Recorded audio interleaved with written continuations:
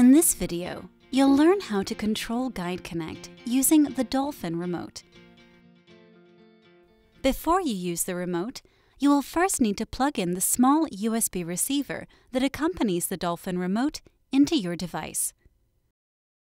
The Dolphin Remote contains 3 groups of buttons, which you can use to control GuideConnect.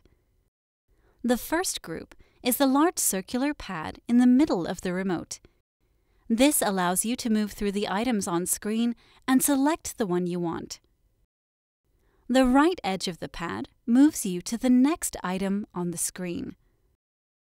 Letters and documents, 2 of 10. To write a new letter or document, select this option. Websites, 3 of 10. To visit websites, select this option. The left edge of the pad moves you to the previous item. The OK button in the center of the pad selects the item and opens a new screen. The second group is below the circular pad and contains 5 buttons. The back button at the top left of the group moves you back to the previous screen. The speaker button at the top right of the group will interrupt and repeat the speech. Letters and documents, 2 of 10. To write a new letter or The button in the middle of the group is the voice input button.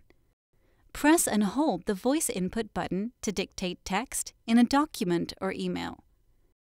GuideConnect will tell you when voice dictation is available, and the green voice input button will appear near the top right of the screen. Below the voice input button are 2 sets of buttons on the left and right sides of the remote, both with a plus symbol at the top and a minus symbol at the bottom.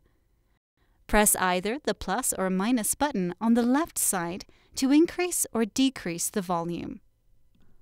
Press either the plus or minus buttons on the right side to increase or decrease the magnification. The third group of buttons is above the circular pad and contains 4 buttons. The A button, near the top left of the remote, is the Actions button and will open a list of actions for the screen you're currently using. GuideConnect will tell you when actions are available, and a blue button will appear at the top left corner of the screen. The B button, near the top right of the remote, is the Help and Information button, which will give you help and information about your device, such as notifications, whether you're connected to the internet, and more. Select the first item in the menu, which is called Help, to open help for the feature you're currently using. The Home button at the very top right of the remote will return you to the main menu.